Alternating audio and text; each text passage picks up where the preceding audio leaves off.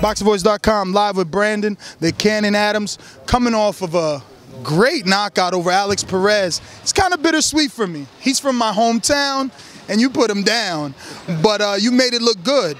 And this is your second opportunity out of the Boxcino, and you capitalized. You showed everyone that they didn't make a mistake giving you another chance to be back on the big stage. You proved that today. You did a lot of good in and out movement, definitely dug to the body. How do you assess your performance tonight? To be quite honest, I don't know if I told you before, but I grade myself pretty hard. I say maybe a B+. I didn't get to ask my corner, my trainer, you know what I mean, in my camp, how did I do just yet? Because right now we was just, excited. We're excited about the win. And so right now, before I actually just grade myself too tough, I'm going to go ahead and just, accept this win. Okay, well, that's fair enough, man. I'm pretty sure that the critics and the fans watching are excited. Like I said, a lot of good in and out movement. You landed a lot of left hooks.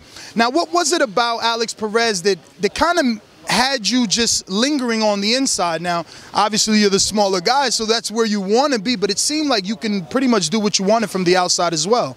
Yeah, well, Alex Perez, like I said, he was a tough adversary, tough customer. And I know, I seen that's where he kind of wanted me to be. I felt like once he got on the inside, he wanted to work a little more. You know what I mean? And Alex Perez, once again, he's tough. He kind of grew up the same way I grew up. It's just he was from the East Coast. I'm from the West. So I kind of feel like that's what he wanted. You know what I mean? He felt that that's where he was going to be, thriving. And I want to show him, you know what I mean? I'm just like him. I could bang we can bang pretty close, basically.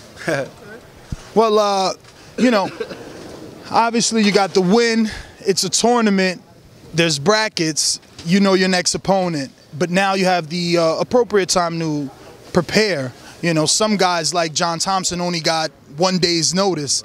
So, coming into this next fight, what do you think about your new opponent now with this bracket situation? Well, the thing is, Vito, he helped me out when I was an amateur turning pro. So he used to always give me rounds. When we first met each other, we used to bang. And then once we got to know each other, you know what I mean, we start working with one another. So, I mean, this wouldn't be the first time me and him worked. I saw, like I said, when we first met each other, we was going at it. And I'm looking forward to showing him how much I've grown up in person.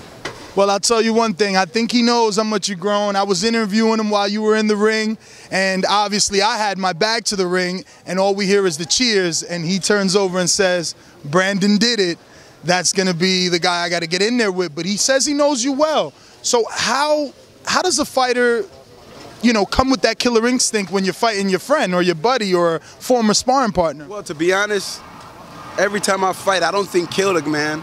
It's a game of tag, and I don't want to be the one getting tagged. That's the honest to God truth. When I get up in there and I fight, my intentions is never to kill or be killed.